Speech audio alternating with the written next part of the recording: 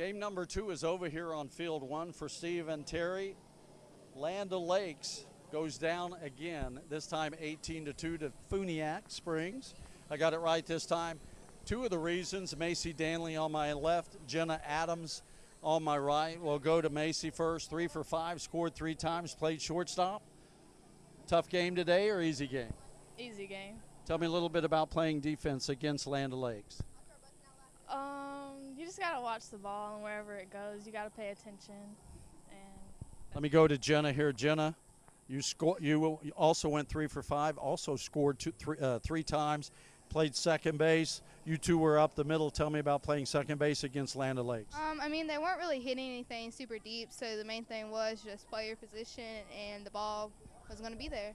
Now let me ask you this. Land O'Lakes lost the first game 16-6, and then you scored 18 runs on them. Now you have to play Chrystal River. Did you get to see Chrystal River play at all? I saw a little bit of their game. Pitching's about the same. We just have to play good defense and hit the ball. Macy, what do you think? You got to come up with a team that scored 16 runs in the first game. What's your thoughts about playing them the second game? I think we got it. I mean, you can't really have a negative thought about it, so either way we're good.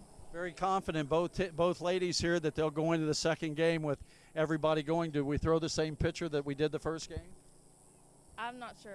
You don't know? Well, Land O'Lakes threw their pitcher for both games, so we'll see what will happen with the DeFuniak Springs. 2 ladies here helped their team win a big one this afternoon. They'll play game number 2 against Chrystal River. For Mike Erdman Nissan Cadillac, I'm Orville Susong of the Friday Night Locker Room.